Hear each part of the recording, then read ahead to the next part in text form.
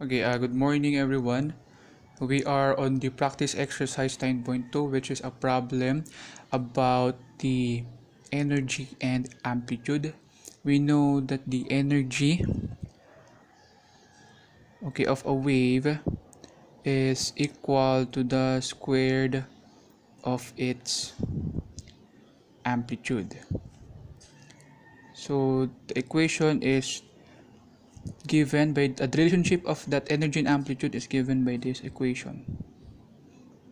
The E sub 1 is the energy on the first wave, the E sub 2 is the energy on the second wave, the A sub 1 is the amplitude of the first wave, and then A sub 2 is the amplitude of the second wave.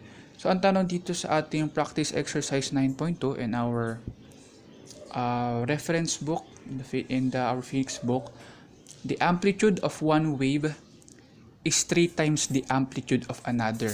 Yung amplitude daw ng isang wave ay 3 times greater compared dun sa isa.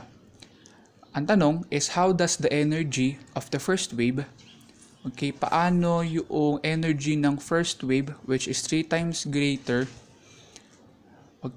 will be, or ano yung magiging energy ng unang wave na 3 times greater compared doon sa second energy. So, sabi dito, we can have this equation na eto daw, na wave, the first wave has 3 times daw ng amplitude nito. Okay? So, ano yung magiging energy ngayon the first wave compared kay second wave? So basically, we could have the answer of 9, because if the second wave is 1 and then the first wave is 3 times 1, that would be 3. That would give us 3 squared, 9. So the energy of the first wave is actually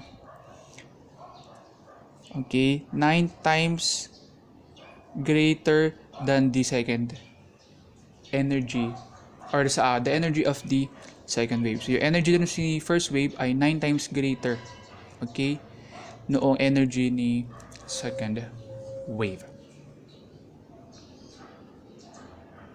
So that is the energy and amplitude relationship.